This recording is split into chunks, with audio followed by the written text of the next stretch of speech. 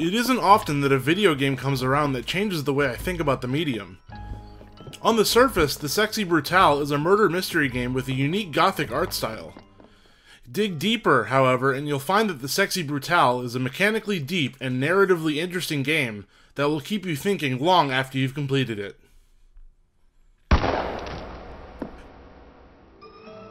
In The Sexy Brutale, you take on the role of party guest Lafcadio Boone, and the game plays out as a murder mystery, with Lafcadio being tasked with preventing various party guests from their seemingly inevitable demises.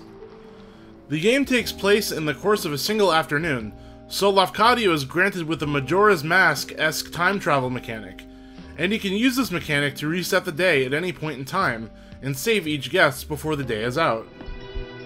Lafcadio can then explore parts of the game's mansion and spy on staff members and guests alike to determine who the next targets are, how they die, and what can be done to prevent their deaths.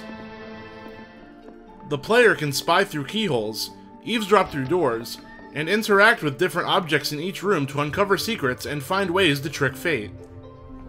Lafcadio will be seen and attacked if he tries to enter a room where a guest or staff member is present, so all of his spying must be done from adjacent rooms.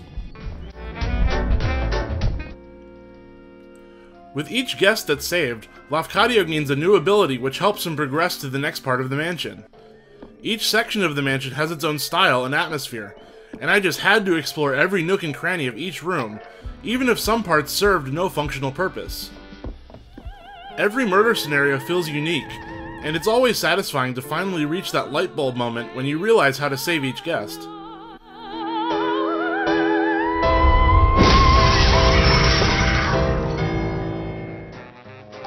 There are also many collectibles to find within the mansion, and you'll be rewarded for finding them all throughout the game's roughly 7-hour story.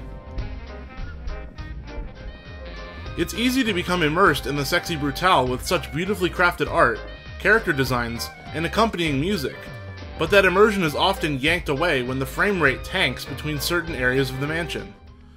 On more than one occasion, I was stuck waiting for a minute or longer between rooms, and I saw my fair share of loading icons.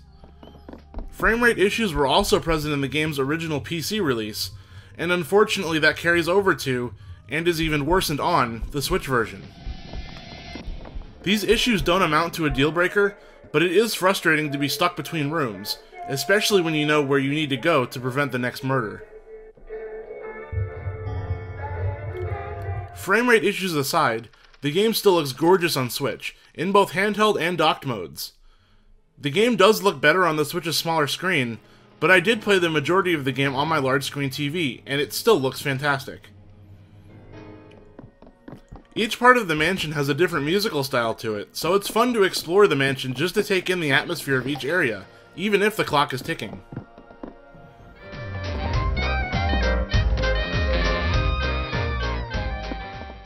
The Sexy Brutale on Nintendo Switch is a fun, murder mystery style game that uses time and stealth mechanics in interesting and fun ways. Though the game's story felt criminally short, solving each puzzle and saving each guest provides a sense of accomplishment that kept me thinking long after I'd stopped playing. For more on The Sexy Brutale, keep it right here at SwitchJoy.